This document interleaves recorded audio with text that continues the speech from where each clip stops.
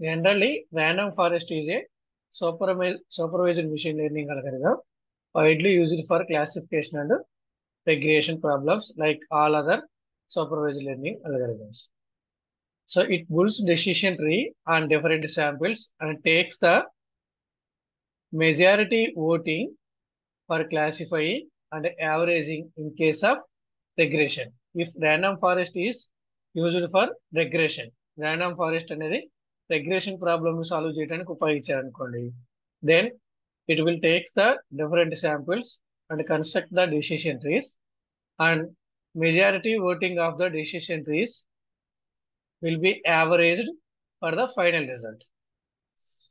Final result కోసం averaging అనేది చేస్తామండి. How we are performing soft voting అనేది ఏ విధంగా అయితే చేసామో ఆ విధంగా మనం ర్యాండమ్ ఫారెస్ట్ లో రిగ్రెషన్ ప్రాబ్లమ్స్ సాల్వ్ చేస్తాం అన్నమాట. So one of the most important feature of random forest algorithm is that it can handle the data sets containing the continuous variables ఉన్నా కానీ ఇది హ్యాండిల్ చేయగలుగుతుంది. In case of regression problem solve చేసేటప్పుడు కానీ, లేదా categorical variables కానీ, classification problem. So continuous variables in case of regression, మీరు regression problem ని సాల్వ్ చేసేటప్పుడు కంటిన్యూస్ వేరియబుల్స్ ఉన్నా కానీ హ్యాండిల్ చేస్తుంది. అలాగే క్లాసిఫికేషన్ ప్రాబ్లమ్ ని సాల్వ్ చేసేటప్పుడు కేటగారికల్ వేరియబుల్స్ ఉన్నా కానీ ఈ ర్యాండమ్ ఫారెస్ట్ అనేది మీకు పర్ఫెక్ట్ గా వర్క్ అవుతుంది. So it performs better for classification and regression tasks అన్నమాట. So we use ensembles techniques for constructing the random forest. Random forest ని కన్స్ట్రక్ట్ చేయడానికి ensemble techniques ఉపయోగిస్తాము. బ్యాగింగ్ అండ్ బూస్టింగ్ టెక్నిక్స్ అన్నమాట. So what are the steps of random forest? First, we split similar to the ensemble techniques. First, we subset the data points and a subset feature is selected or constructed in each decision tree. For example, మీ దగ్గర ఒక data set లో ఒక 10 features ఉన్నాయనుకోండి, లేదా ఒక 100 features ఉన్నాయనుకోండి.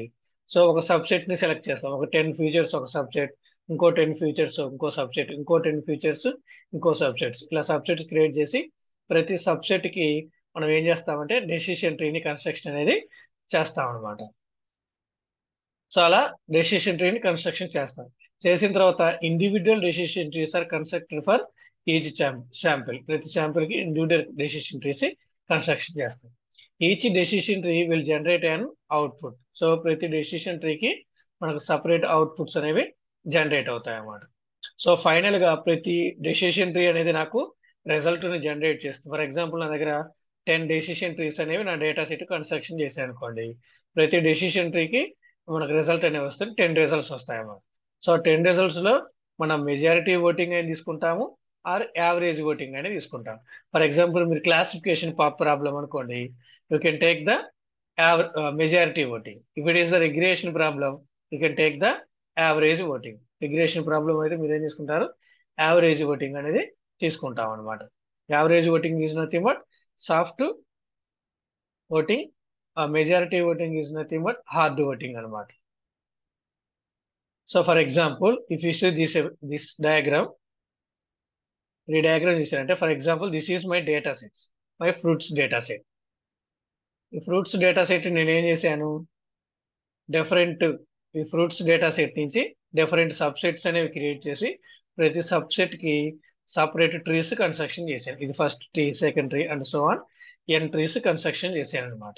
So fruits data set నుంచి కొన్ని సబ్సెట్స్ ని క్రియేట్ చేసి ప్రతి సబ్సెట్ కి నేను డెసిషన్ ట్రీని కన్స్ట్రక్షన్ అనేది చేశాను అనమాట. సో ఫస్ట్ డెసిషన్ ట్రీ నాకు ఇందులో ఉన్నటువంటి ఫ్రూట్స్ ని ఏ టైప్స్ ఆఫ్ ఫ్రూట్స్ అని ఇచ్చింది, నాకు క్లాస్ ఏ టైప్. సెకండ్ డెసిషన్ ట్రీ ఏ టైప్ ఇచ్చింది, class A type and so on. ఎంత డెసిషన్ ట్రీ నాకు ఏ టైప్ ఇచ్చింది, క్లాస్ బి టైప్ ఇచ్చింది అనమాట. సో ఉన్నటువంటి అవుట్పుట్స్ లో మెజారిటీ అవుట్పుట్ నాకేంటి, క్లాస్ ఏ టైప్ అనమాట. ఉన్నటువంటి అవుట్పుట్స్ లో మెజారిటీ టైప్ ఏంటి, నాకు క్లాస్ ఏ టైప్ అనమాట. That means the fruits data set, this fruits data set contain class A types fruits అనమాట. క్లాస్ ఏ టైప్స్ ఫ్రూట్స్ అనేవి ఉంటాయి కాబట్టి that will be the final classification అనమాట. ఇక్కడ ఉన్నటువంటి ఫ్రూట్స్ ఫైనల్ క్లాసిఫికేషన్ ఏంటి, క్లాస్ ఏ టైప్ అనమాట. So there are some important features about the random forest. It is very diverse, immense to the cure of dimensionality, parallelization, train test split. అంటే మనం ఒక subset అనేది correct గా నాకు result ఇవ్వలేదు అనుకోండి, I can replace the data points to create the under subset అనమాట. So it is stability. So stability అనేది మనకు ఎక్కువగా ఉంటుంది అనమాట. This is how sub random forest will be works అనమాట. So these are some advantages and disadvantages. You can go through this. So this table will be very important. Difference between decision tree and random forest. So I will cover this table when I will finish the decision tree. Decision tree finish చేసినప్పుడు ఇది చదువుతాము. So next one వచ్చేసరికి boosting అనమాట. So ఏంటంటే boosting లో మనం main ఏం చేస్తామంటే, see this diagram. The major difference between bagging and boosting is, in bagging is the parallel processing అనమాట. From the large data set we will create the small data sets. For each and every data set, we construct the separate models. ప్రతి data set కి separate model ని construction చేస్తాను. So I will take the majority voting ఏదైతే ఉంటుందో లేదా average ఏదైతే ఉంటుందో అది నేను రిజల్ట్ కింద తీసుకుంటాను ఎక్కడ, బ్యాగింగ్ లో. So bagging is the parallel implementation of the different models and taking the majority voting or average voting as the final result అనమాట. సో బూస్టింగ్ లో ఏంటి, I will take the large data set, main data set, and I will divide this data set into subsets like bagging లాగానే నేను subsets కింద divide చేస్తాను. But model implementation అనేది different గా ఉంటుంది అన్నమాట. ఫస్ట్ డేటా సెట్ ఉపయోగించి నేను ఒక మోడల్ ని ఇంప్లిమెంటేషన్ చేస్తాను. ఆ ఫస్ట్ డేటా సెట్ నాకు ఓన్లీ 30% యాక్యురసీని మాత్రమే నాకు ఇచ్చింది అనుకోండి. In order to increase the accuracy, I will build this model, or I will continue the building up of this model by using another subset. For example, this is version 1.0 అనుకోండి. ఈ 1.0 అనేది నాకు 30% accuracy మాత్రమే ఇచ్చింది అనుకోండి. ఆ యాక్యురసీని improve చేయడానికి నేను ఏం చేస్తానంటే, సెకండ్ సబ్సెట్ ని కూడా ఉపయోగించి ఈ సేమ్ మోడల్ ని ట్రైన్ చేస్తాను అనమాట. First data set first subset కి నాకు ఏదైతే మోడల్ అనేది జనరేట్ అయిందో ఆ మోడల్ ని సెకండ్ సబ్సెట్ ఉపయోగించి కూడా నేను ట్రైన్ చేస్తాను అనమాట. అలా ట్రైన్ చేసినప్పుడు ఏం జరుగుతుందంటే, మీకు ఫస్ట్ సబ్జెక్ట్ లో వచ్చినటువంటి యాక్యురసీ కంటే సెకండ్ సబ్జెక్ట్ లో జనరేట్ అయినటువంటి మోడల్ అనేది మీకు హైయెస్ట్ యాక్యురసీగా ఉంటుంది అనమాట. Then in order to improve are in order to perform better work, I will use another subject to generate the new version అనమాట. ఇంకో వర్షన్ జనరేట్ చేయడానికి నేను ఇంకో సబ్జెక్ట్ ను ఉపయోగించి నేను ఇంకో model generate. This is nothing but increment model. మనం సాఫ్ట్వేర్ ఇంజనీరింగ్ లో ఎలాగైతే ఇంక్రిమెంట్ మోడల్ అనేది చదువుకున్నామో, we are building new model based on the incremental future అనమాట. ఇంక్రిమెంటల్ ఫ్యూచర్స్ అనేవి ఇంక్రిమెంట్ చేసుకుంటూ యాక్యురసీ అనేది ఇంప్రూవ్ చేసుకుంటూ నేను మోడల్ ని బిల్డప్ అనేది చేస్తాను అనమాట.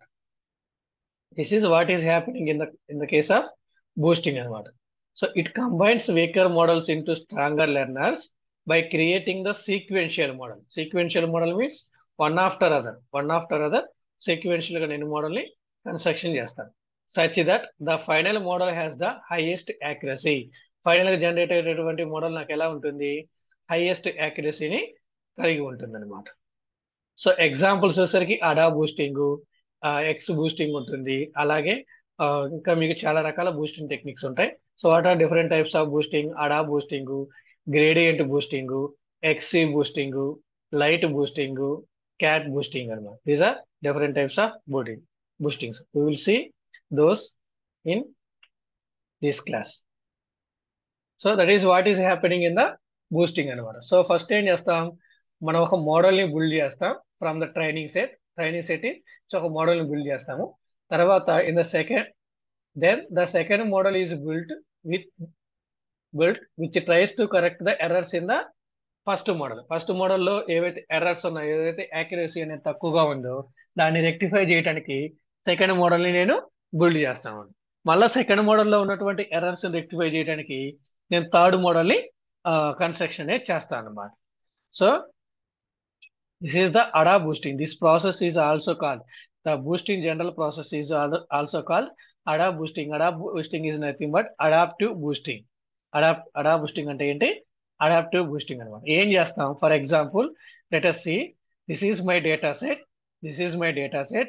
I want to build the model, I want to build the model which perfectly classifies both positive and negative examples. Both positive and negative examples ఏవైతే ఉంటాయో వాటిని పర్ఫెక్ట్ గా క్లాసిఫై చేయడానికి నేను మోడల్ ని బిల్డ్ చేద్దాం అనుకుంటున్నాను. సో ఫస్ట్ నేను ఏం చేశానంటే, ఫస్ట్ ఒక మోడల్ ని నేను డెవలప్ చేశాను. బేస్డ్ ఆన్ B1 అనేటటువంటి ఒక మోడల్ ని జనరేట్ చేశాను. ఆ డేటా సెట్ ని ఉపయోగించి my data set contains both positive and negative examples. I have builded the model to separate the both positive and negative examples. So ఈ B1 లో చూడండి, B1 లో నాకు positive and negative examples perfect గా classify కాలేదు. So ఈ second part లో both positive and negatives కలిపి ఉన్నాయి. అలా కాదు, పాజిటివ్స్ మొత్తం ఒక చోట, నెగిటివ్స్ మొత్తం ఒక చోట ఉండాలి. That means the model B1 has some error. Model B1 లో ఏంటి, మనకు కొంత ఎర్రర్ అనేది ప్రెసెంట్ అయి ఉంది అనమాట. సో ఈ మోడల్ ఏం చేస్తానంటే నేను మళ్ళా ఇంకో సబ్సెట్ ఆఫ్ డేటా ఉపయోగించి నేను మళ్ళీ ట్రైన్ చేస్తాను. సో మళ్ళీ ట్రైన్ చేసినప్పుడు మీకు B2 అనేటటువంటి మోడల్ జనరేట్ అవుతుంది. Here B2 will have highest accuracy as comparing to the B1. B1 తో పోల్చుకున్నప్పుడు మీకు B2 లో హైయెస్ట్ యాక్యురసీ క్లాసిఫికేషన్ అనేది ప్రెసెంట్ అయింది అనమాట.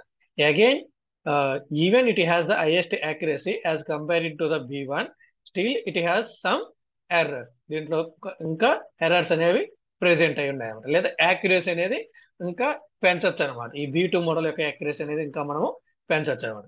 సో మళ్ళీ ఏం చేస్తాను, ఈ B2ని ఇంకో సబ్సెట్ డేటా ఉపయోగించి మళ్ళీ ట్రైనింగ్ అనేది చేస్తాను అనమాట నేను.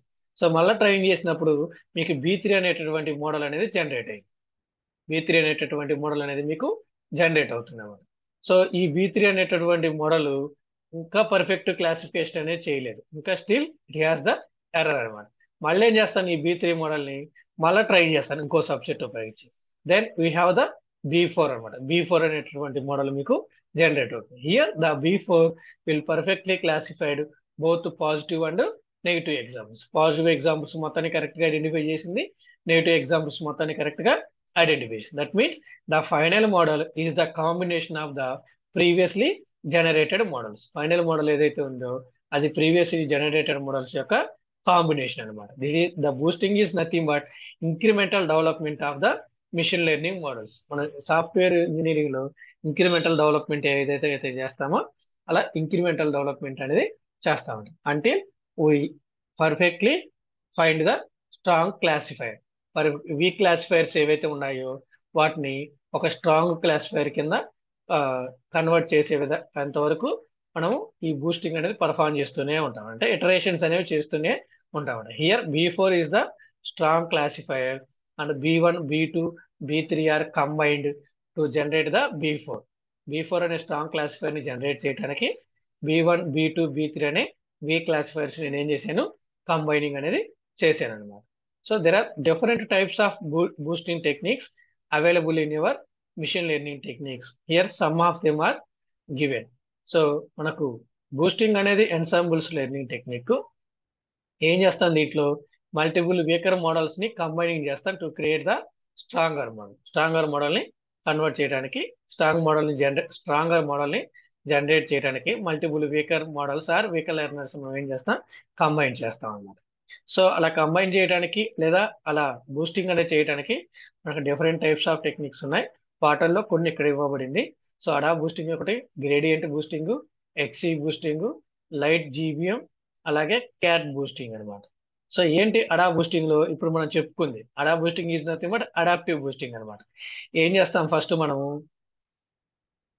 సో వీకర్ చూడండి, అడా boosting is a popular boosting algorithm that assigns higher weights to the మిస్క్లాసిఫైడ్ examples. First నేను తీసుకున్నటువంటి డేటా సెట్ లో ఒక 3 ఫీచర్స్ తీసుకున్నాను అనుకోండి, అప్పుడు నాకు క్లాసిఫికేషన్ అనేది పర్ఫెక్ట్ గా జరగలేదు, పాజిటివ్ నెగిటివ్స్. నెక్స్ట్ ఏం చేస్తానంటే నెంబర్ ఆఫ్ ఫీచర్స్ ని పెంచుతాను అనమాట. నెక్స్ట్ డేటా సెట్ లో నేను ఏం చేస్తాను, నెంబర్ ఆఫ్ ఫీచర్స్ ని పెంచుతాను. అలా పెంచి నెక్స్ట్ ఇంక్రిమెంట్ ని లేదా నెక్స్ట్ వర్షన్ ని నేను డెవలప్ చేస్తాను.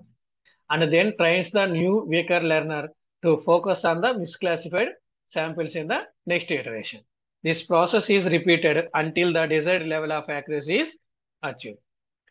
సో ఇప్పుడు చెప్పుకుంది మన ఆడా బూస్టింగ్ ఎగ్జాంపుల్. గ్రేడియంట్ బూస్టింగ్ అంటే ఏంటి?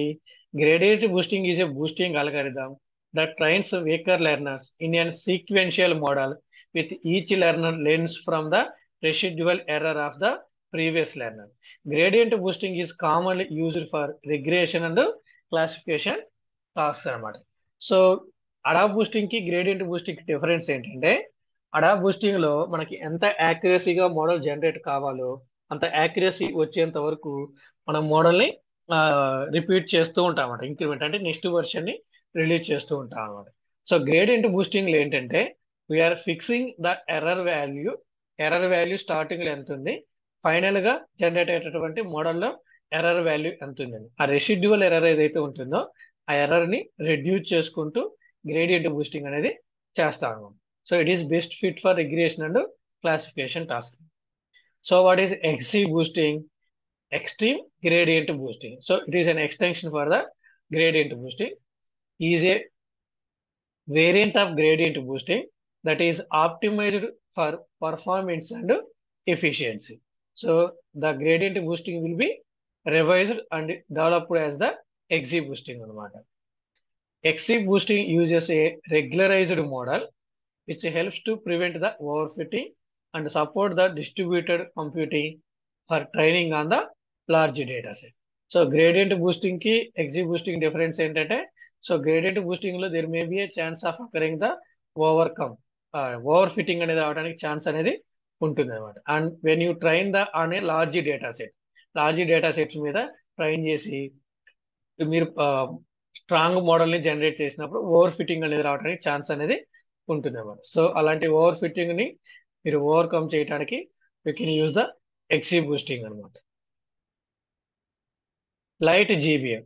సో లైట్ గ్రేడియంట్ బూస్టింగ్ అనమాట is another variant of gradient boosting that is designed for high performance and scalability. Light GBM uses the histogram-based algorithms to speed up the computation of the split points and also support the distribution computing for the training on the large data sets. So ఇక్కడ మనం light GBM లో ఏమో ఉపయోగిస్తామంటే histogram based algorithms ఉపయోగిస్తాం అనమాట. That is the only difference, remaining all is same అనమాట. So what is cat boosting. Cat boosting is a gradient boosting algorithm that is designed to handle the categorical features.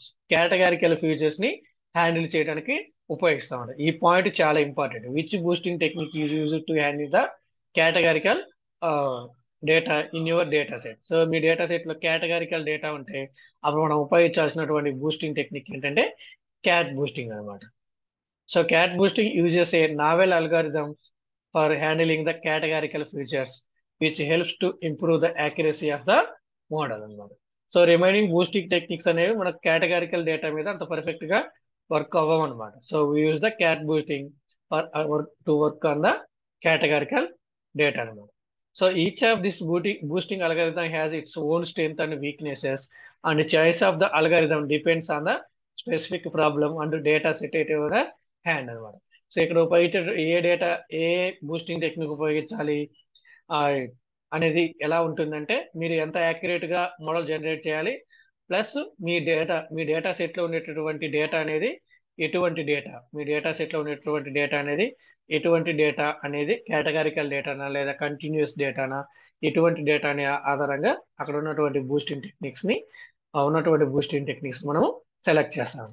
So these are the differences between bagging and boosting అనమాట. So main difference ఏంటి? Bagging is the parallel process, boosting is the sequential process అనమాట. So these are the sum differences. So next stacking లో చూడండి. Stacking is way of ensembles techniques. ఇది కూడా classification and regression problem కొరకు ఉపయోగిస్తాము. Difference ఏంటంటే main ఇక్కడ చూడండి, bagging allows multiple similar models with high variance or average to decreasing variance. Boosting is stacking, also called as stack generalization, is different paradigm. మనకు bagging boosting తో పోల్చినప్పుడు stacking అనేది different గా ఉంటుంది. ఏంటి స్టాకింగ్ లో? The point of stacking is explored as a space of different models for the same problem. The idea is that you can attack a learning problem with different types of models which are capable to learn some part of the problem but not whole space of the problem. So you can build the multiple different learners and you can use them to build the intermediate predictions. One prediction for the each learner model. Then you can add the new model which learn from the intermediate predictions the same target. This final model is said to be stacked on the top of the others, hence the name. అంటే ఏం లేదు ఇక్కడ first మనం ఏం చేస్తామంటే మనం ఒక training data set తీసుకున్నాను. సో ఈ ట్రైనింగ్ డేటా సెట్ లో ఉండేటటువంటి ఫీచర్స్ కాంబినేషన్స్ తీసుకుంటాను నేను. ఫ్యూచర్ 1, ఫ్యూచర్ 5, ఫ్యూచర్ 10 ఒక సబ్సెట్ అలా డిఫరెంట్ సబ్సెట్స్ తీసుకుంటాను. సో నేను మోడల్స్ జనరేట్ చేస్తాను. సో బ్యాగింగ్ బూస్టింగ్ లో ఏం చేస్తామంటే నేను సబ్సెట్ ఏదైతే తీసుకుంటున్నానో ఆ సబ్సెట్ ని ఉపయోగించి నా మోడల్ ని జనరేట్ చేసినప్పుడు లేదా నా వీక్ లెర్నర్ ని జనరేట్ చేసినప్పుడు I'm training all the features present in the data set. Majority features ఏవైతే ఉంటాయో ఆ మెజారిటీ ఫీచర్స్ ని నేను మోడల్ కి ట్రైనింగ్ అనేది చేస్తాను అనమాట. బట్ ఇక్కడ స్టాకింగ్ అలా కాదు. సో మోడల్ 1 కి సమ్ నాలెడ్జ్ సమ్ ఫీచర్స్ ఉపయోగించి ట్రైన్ చేస్తాను. మోడల్ 2 కి సమ్ ఫీచర్స్ ఉపయోగించి ట్రైన్ చేస్తాను. మోడల్ 3 కి సమ్ ఫీచర్స్ ఉపయోగించి ట్రైన్ చేస్తాను. అలాగే మోడల్ 4 కి సమ్ ఫీచర్స్ ఉపయోగించి ట్రైన్ చేస్తాను. These are called intermediate models అనమాట. ఇవి ఇంటర్మీడియట్ మోడల్స్ అని పిలుస్తాం. నెక్స్ట్ ఏం చేస్తామంటే ఇంకో న్యూ ట్రైనింగ్ సెట్ ని క్రియేట్ చేస్తాము. New training set for the second level models consisting of the productions for the first level. This is the first level అనమాట. ఫస్ట్ లెవెల్లో మనం ఇంటర్మీడియట్ మోడల్స్ ని జనరేట్ చేసాం. నెక్స్ట్ ఏం చేస్తామంటే ఇంకో ట్రైనింగ్ సెట్ ని తీసుకుంటాము. ఈ ట్రైనింగ్ సెట్ ని ఉపయోగించి మళ్ళా సేమ్ అల్గారిథమ్స్ ని ట్రైనింగ్ చేస్తాం. ఇక్కడ ఏవైతే మోడల్స్ జనరేట్ అయ్యాయో ఆ మోడల్స్ ని మళ్ళీ ట్రైనింగ్ అనేది చేస్తాం అనమాట. అప్పుడు మీకు సెకండ్ లెవెల్ మోడల్స్ అనేవి క్రియేట్ అవుతాయి అనమాట.